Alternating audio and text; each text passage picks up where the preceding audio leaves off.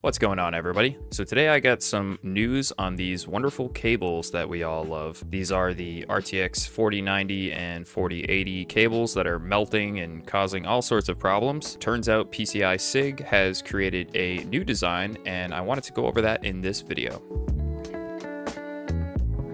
For starters, all this information is coming from Igorslab and PC Gamer. Igorslab posted a video on it in Dutch and also posted an entire article that's in Dutch and in English, and I'll leave that link down below if you want to read it. It's pretty in-depth and goes over all the crazy details of the new design, but in this video I just kind of want to go over the simple aspects of it, the minute changes that they made that are hopefully going to make things better in the future. One thing I would like to get out of the way before even going too much deeper into this is that I realized the Northridge repair video and Jay's 2 cents video have a lot of details basically stating that they think the RTX 4090 and 4080 itself are the problem, along with the connector and along with the cable. I do believe that it is a mixture of all three things: the power draw, the cable design, and the actual connector design, all working in tandem to cause these problems, along with some user error. So with that being said, let's just kind of look at the new design versus the old design. So right here, starting off, we have the older design of the 12-volt high power connector that goes on the card and is soldered into the PCB. You can see a few things like the contact point of the sense pins, and if we look at the newer design, they have actually shortened those pins quite a bit.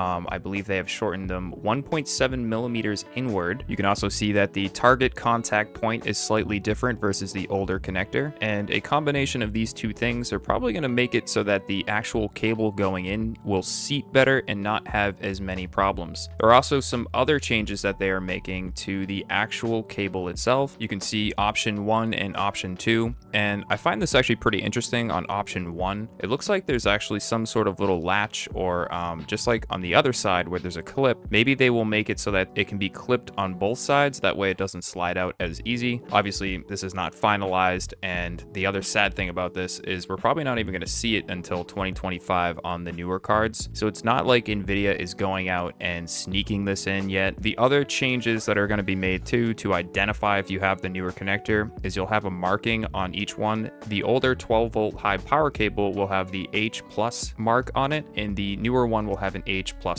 The other issue with the original 12-volt high power cable and connector, according to Igorslab, was the older 3-dimple style Astron connector that's inside of the actual cable. They want to switch potentially to a new 4-spring design that comes from NTK, which has actually been used in the past in other cables, and should also help with creating a better connection between the card and the cable itself. This new design will also handle a minimum of 9.2 amps and will have 4 different variants with 150 watts, 300 watts, 450 watts, and 600 watts. So I think just by looking at the new design and pictures that are coming out, there's an obvious issue with the connector itself, and Intel, PCI SIG, and Nvidia definitely all know this. That being said, companies do come out and make changes and revisions to their products, so it's not super unusual to see something like this, but it is pretty clear that they know that something's up and they have to make a change.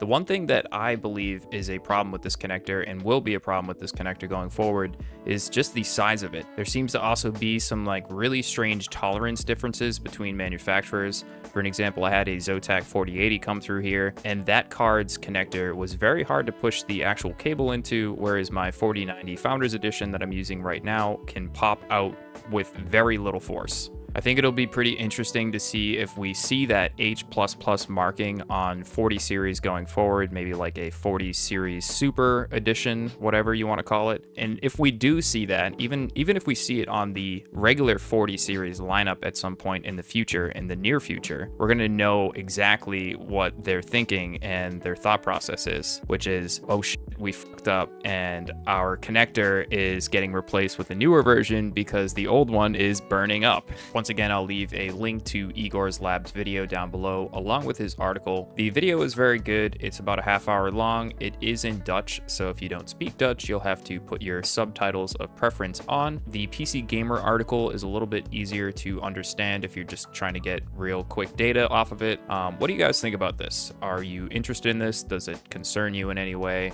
I personally am kind of happy that they're changing it, but also concerned for my own card. Yeah, so let me know what you guys think. Leave a comment, drop a like if you like the video, and I'll see you guys next time.